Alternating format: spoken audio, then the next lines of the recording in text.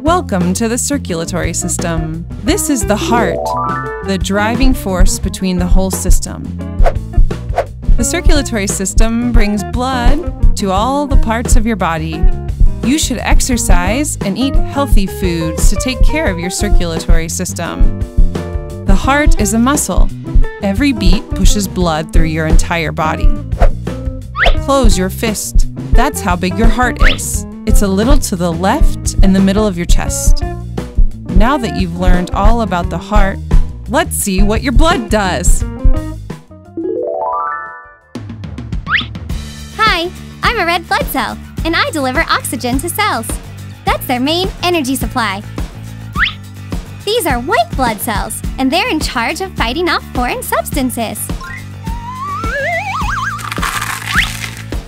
These are platelets. Their job is to fix veins and arteries when you cut yourself. They keep the blood inside where it belongs.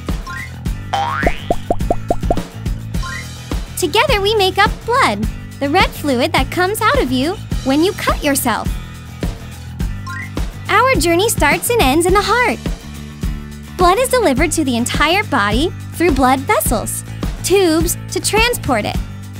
Arteries are the vessels that bring us from your heart to your organs and your cells. Capillaries are small vessels where oxygen and food are exchanged.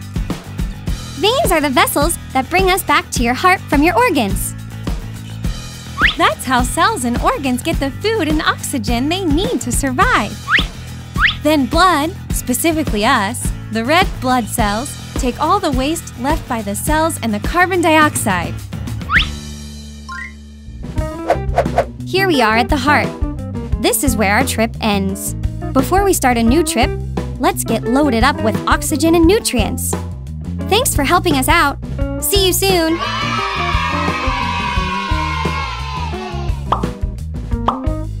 If you want to learn more, click on More Videos and subscribe to the Smile and Learn channel, and you'll stay up to date with new adventures.